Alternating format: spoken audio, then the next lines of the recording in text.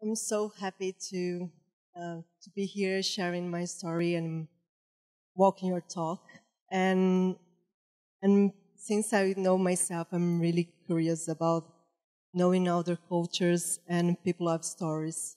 So let me tell you a life story. We are in São Paulo, 2003.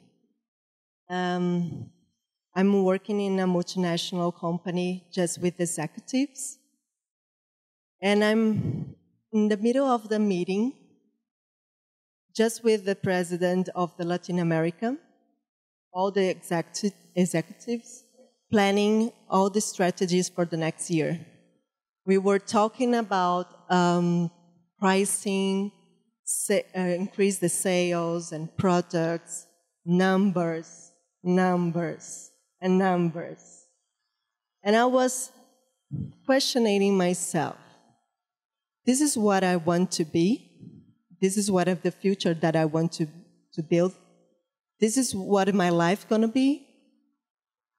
This works reflects who I am. Something was missing. I wanted to work with people and not numbers. Then I went to do a volunteer work in São Paulo, Brazil, inside a prison for young girls called Fundação Casa. And it was really special day, then changed my life. I don't know about you, what you came to your mind when you think about prisoners, but when I was there, I was with all my prejudice and all media images and Hollywood and Orange is New Black. And when I arrived there, I was shocked. It was just girls like me at the time. I was 20 years old. And they were using the same hairstyle like I'm using now. They were having some conversation, like in the end of the class. They told me about boys, how they want to study and finish their study, how they want to build a family someday. And these conversations change everything and make me realize one important thing.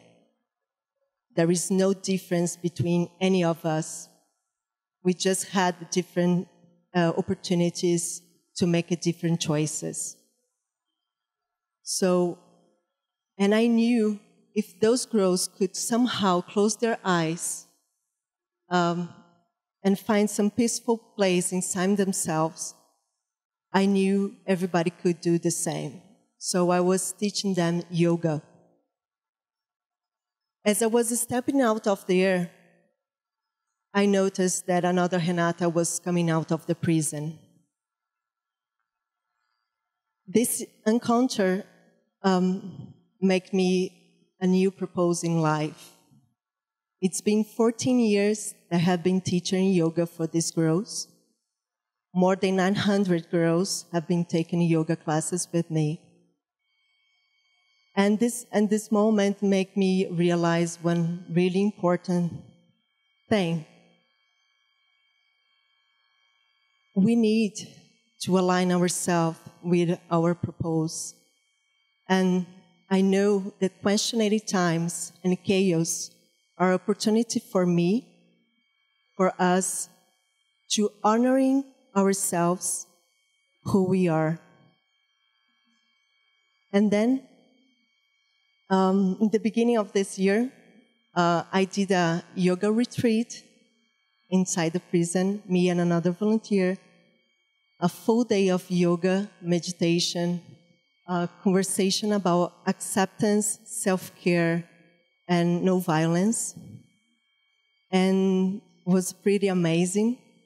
And then I asked in the end of the day, how was the experience for them?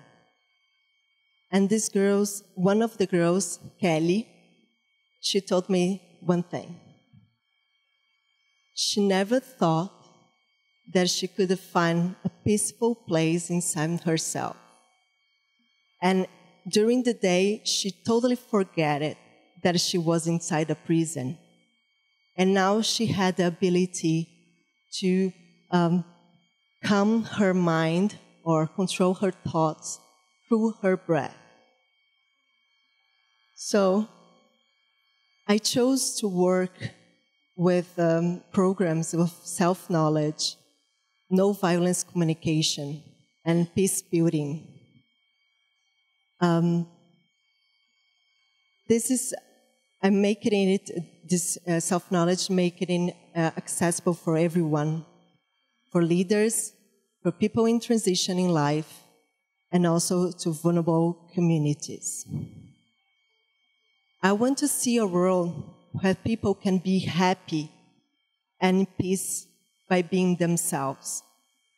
And happiness is to be comfortable and really relax and with our choices.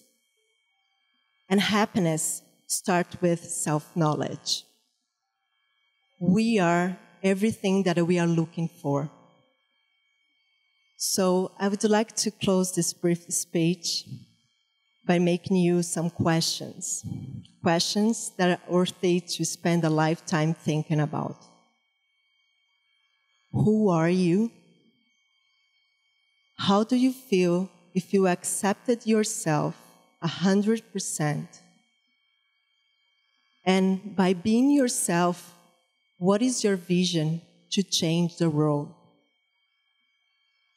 Be yourself, and this will change the world.